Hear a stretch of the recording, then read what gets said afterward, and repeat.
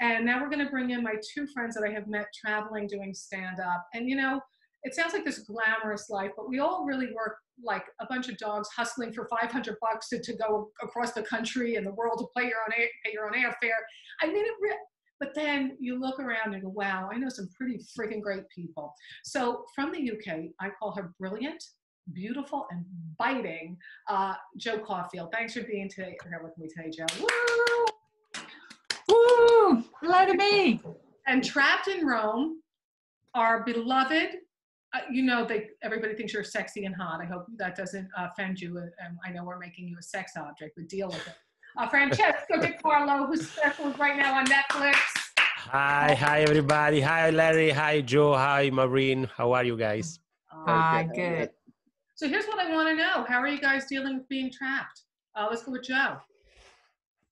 I am loving it so far because I feel social distancing really suits me. It's kind of how often I want people at a distance. And also the area I live in, like when I went to the supermarket and they were being very strict, the 2 meters apart. Yes. And I was thinking, oh, I would like it like 4 meters apart and all of the time. That would be great. Yeah. And I even the socializing, you know, I've had some, I explain to people that it is 11 o'clock at night here. I'm not drinking in the day, but I can do. That you have a Zoom chat and you have wine and then everybody's gone. You don't have to dress up. You don't have to travel. I just go, I have my wine. We've had a chat for an hour and now my bed is upstairs. Great. Yes, social isolation can be a good thing. However, we can all get out to the store, Southern California, you know, New York. I just got back out to California myself. You can in Edinburgh. But Francesco, what about you in Rome? Are you still on total lockdown in your house or are you able to get up? No, you can leave your flat just for work reason or to buy groceries. And luckily, I host a radio show. So twice a week, I can go to the radio station at least for a while, which is very, very good because we are a couple of weeks in advance with respect to Joe. So we've been quarantined now for more than 1 month for sure. Yeah, 6 weeks. We're a month now. Yeah. So 2 weeks in advance. So the first stage was exactly like the Joe one. Like you like to be alone, and you say, okay, I just need no travel. Yeah, movies and ice cream, and I'm happy because I don't like people. Now I want people. Now I just need hugs. I'm reconsidering, you know, all the free hugs stuff. Oh, you know, the free hugs things that I used to criticize those people to do free hugs in the street, and now I miss them so much. I want people. You remember when people with signs on the street saying free hugs? Oh, I thought you were one of those. Okay. No. I used to say, why you're doing this stupid thing? You know, because I thought it was stupid. And now I say, why did I get my free hugs when it was free, by the way? So it's like, I would like to touch people, you know. And I would love for you to give me a free hug. Do you understand? Yes. I would be willing to let you do that. Yeah, because I think it will be when everyone can finally hug again. That will be a big thing. I think so too. Yeah, when everyone to meet people for a drink outside, and everyone will. I mean, even British people will be very affectionate. I think so. Yeah, and coughing in front of each other. You know what it is too? I think. Look, everybody's struggling right now. No matter people with small businesses, people with big businesses, individuals. The thing too with performing is that there's zero safety net, and there's a lot of workers in the world who don't have safety nets. But all of our schedule, I mean, mine's cleared out indefinitely. I'm assuming the same for all of you. There's not one gig on the books, zero. There's a couple in June, which I know are going to get canceled. And, you know, part of this business for me, I don't know how all of you create, but for me, I have my tried and true foundational elements of my humor, but I'm such a riffer in between, just naturally. And those are how I pluck my new bits and bring them in. So now I would be bringing in some of the stuff about the virus, how I handle with my humor, but you can't work that out. So I feel like in 6 months, it's all going to feel so dated because you can't go up there with not making people laugh. So you have to do, how are you folks handling that? Let's start with Larry. I'll ask you first. Well, right now, because the shows I'm working on are down, I don't really have to deal with it at all. And, you know, so it's, again, it would be if we come back, like with Barry Manilow or something, he's certainly not going to make jokes about a deadly virus. No. There may be a joke about himself. We bring it back to him, you know, somehow put him to make him a punchline. Right. Like I'm going to make fun of Facebook and I'm trying to learn technology to connect with people. And they're telling me, maybe you have to erase your history on the computer. And I'm like, you know, no, I've had years of therapy. I can't erase my history. Like I would do stuff like that, you know, that kind of humor, how it affected me. Well, you know, there are going to be people who are offended that you use humor to deal with your pain. Some people paint, some people do marathons, some people go on antidepressants. So we have to deal. But I'm talking about like, Joe, moving forward, like when we get back on stage in 6 months, and Joe Caulfield, you guys, lines around the block to see her at the Edinburgh Fringe Festival. I was crying in my room next door where 10 people showed up because it was 10 at night upstairs and nobody knew where the hell I was, right? It doesn't matter. God has a plan. Wish he had a better party planner. But I mean, you're a killer comic. So, you know, in 4 months, 6 months, your material, which is tried and true, is going to be not all dated, but you're not going to be updated, is what I'm saying on the stage. Yeah, I mean, it is. That was when they were going, oh, shall we cancel the Edinburgh Festival or not? Maybe things will be okay by August. And comics like me were going, but we won't have shows because, you know, May, June and July is all trying it out in front of a live audience and honing it. I can't write it at home and then just do it in August. Exactly. So I think they didn't realize, you know, we're not going to have shows. And then the other thing that everyone thought, everyone is going to have a coronavirus show. So I think for the audience, it's going to be nice because that will be gone for next year. We'll all have got over it, all the jokes. Not that just the jokes that are all similar. If people are doing similar stuff, it was like Brexit. Everyone's like, oh, not another Brexit joke, you know, or whatever it is, the theme of the year. But just when you were saying about what you can't make jokes about, I still try to do stuff on social media, you know, about the virus and things, just because I think that's my job. You know, if I can put something out. And today, you know, people take things so the wrong way. So the Prime Minister of New Zealand, who's a marvelous woman, can't remember her name, Jacinda or something. Yeah, let's go with that. So, she said that she's only going to take half of her salary, which is great because MPs here have demanded more expenses because they have to work at home now. So that's great. And there was an article about it. So I put it up going, yeah, that's great, blah, blah, blah, really lovely. But it's New Zealand. How much money do you need in New Zealand? There's fuck all to spend it on. So I thought, oh, that's quite funny.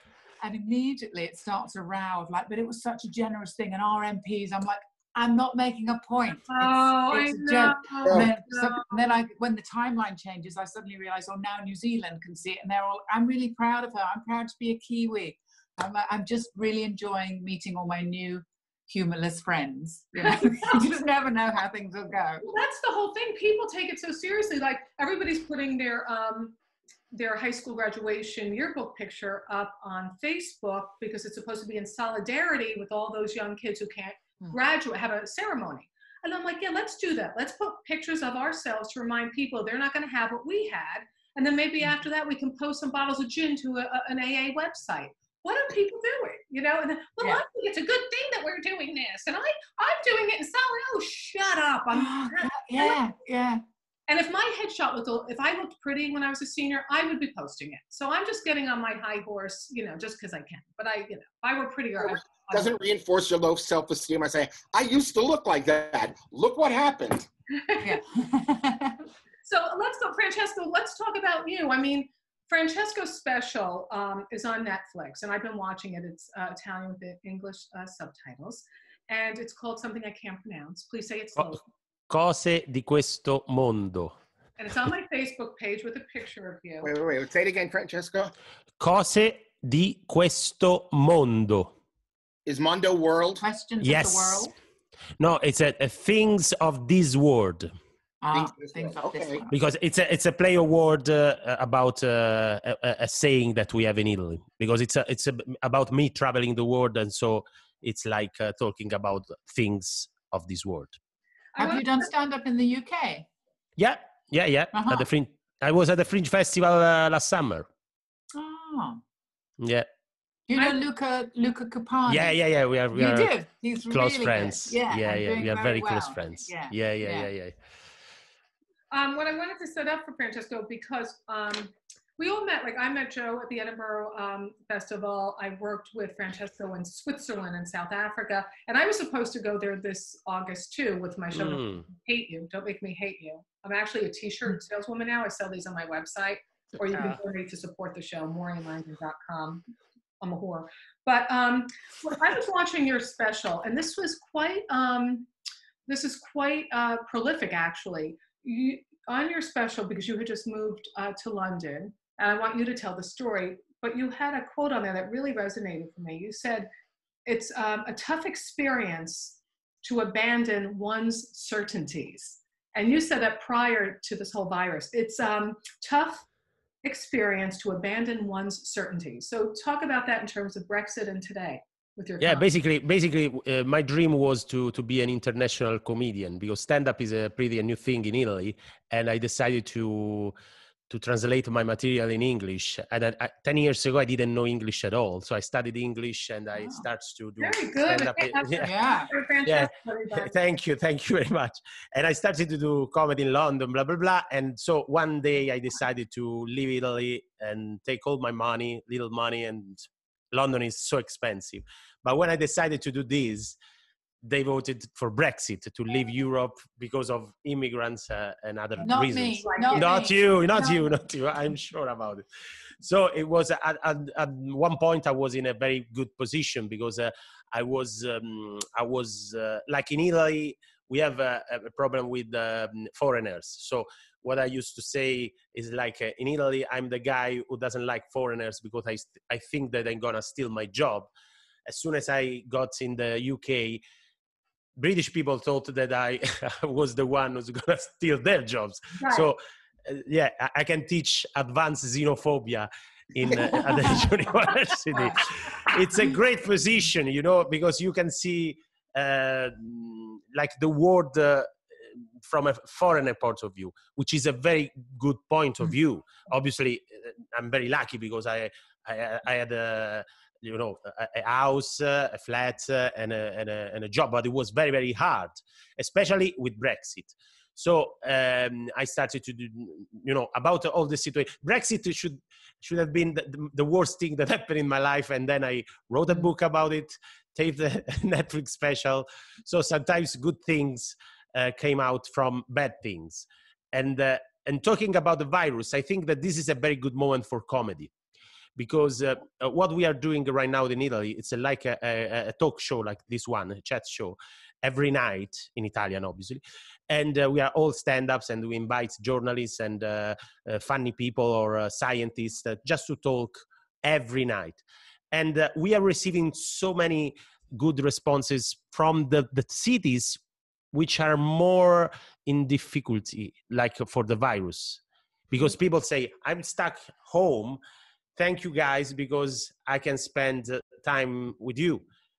So I don't get why we have to be careful, because the people are more sensitive. We don't make jokes about, the virus. We're just trying to be, I think that this is a moment in which politicians have to do politics, doctors have to do medicine, and comedians have to do comedy. This is exactly what we have to do. I do know that. And, can I ask you, Francesco, were you involved in politics at some point? Yeah. Watching your special, and I don't know if that was a joke or true. No, it was true. My previous life, I was working at the European Parliament. That's the irony of the things. Because I after the university, I worked as a press officer at the European Parliament for 4 years. And then I decided to do comedy, because Italian politics, as you know, are very similar to comedy. They're very helpful. Well, that's not the case here. Here, everything is really great with our government. Well, we have a king now, Joe. We have a king. You have a queen. We have a king. Yeah, but we started it because Donald Trump looks like an Italian politician. Boris Johnson looks like an Italian politician. You know, we had the trademark of this kind of politicians. So we are pretty jealous because the first one was Berlusconi. Well, the Yeah. good Well, go see ahead, Trump, sorry. everyone does.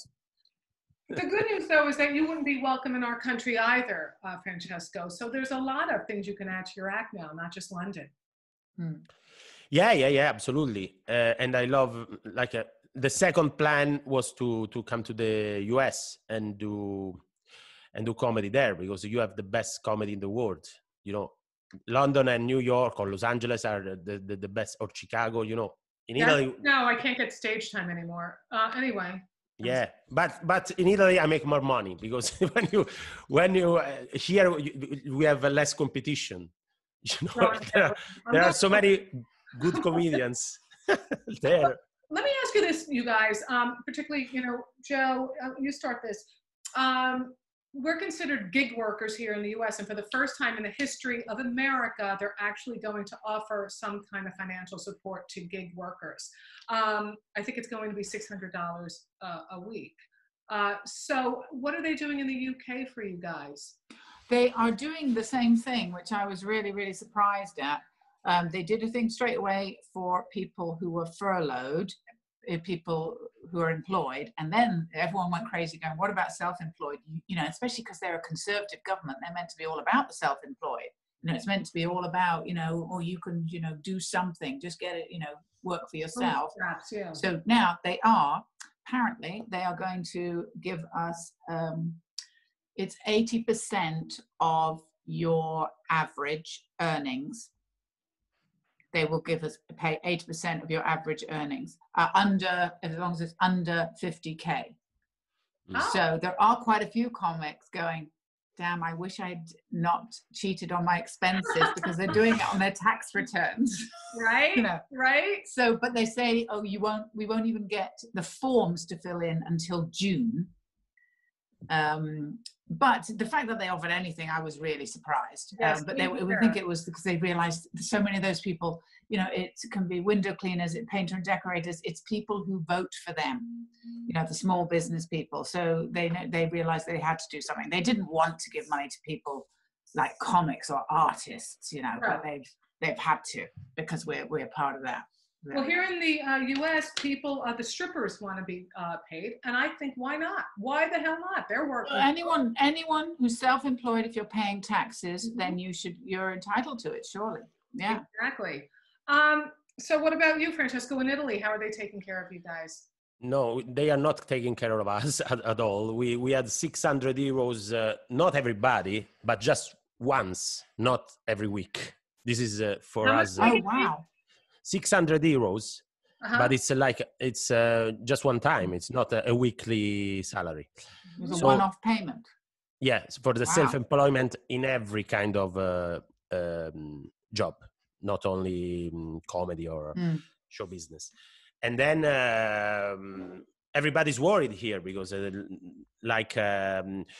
I think that we will reopen everything for sure after the summer, and so there will be 6 months with no shows. So I think How at would you least live? How are you going to live with zero income? I'm lucky because I had the radio show, and I also working on other projects. But the main part of my income was live, and I was going to start a new tour right now. But like me, there are so many people, not only comedians, also musicians, and so we are thinking about. I think that the government will do something like in the UK. People have done here shows on Zoom, live streaming shows with donate buttons, and been really surprised that people donate. They actually do. You know, it's the thing that for years people are going, oh, how do you make money doing podcasts? People don't pay. But weirdly, because this is going on, and also there's a lot of people sitting at home getting their wages and they're bored. And so they're going, oh, these guys are giving us something for nothing. And so people are, so done a few things and you get a few quid.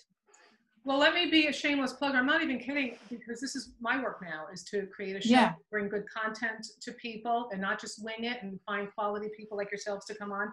And I literally sell these shirts, Don't Make Me Hate You, on my website. And then go to don'tmakemehateyou.com or maureenlangan.com. And I have a PayPal at Langan@gmail and Venmo. And all the information's on my website at maureenlangan.com. And, you know, I pay it forward too. I have a friend making masks, and I sent her a donation somebody gave me last week. So, you know, I try to make it win-win, but we're all working. We're doing the best we can, and blah, blah. So, and a big shout out to Jeannie Locklear, who supported me after last show, and Sharon, Burdick is her last name now, but I went to high school with her. So thank you, guys. Thank you. My Bye, music guys. video, mwah! Now I have to learn how to stop this. All right. Bye, you guys. Bye bye. Thank you. Bye.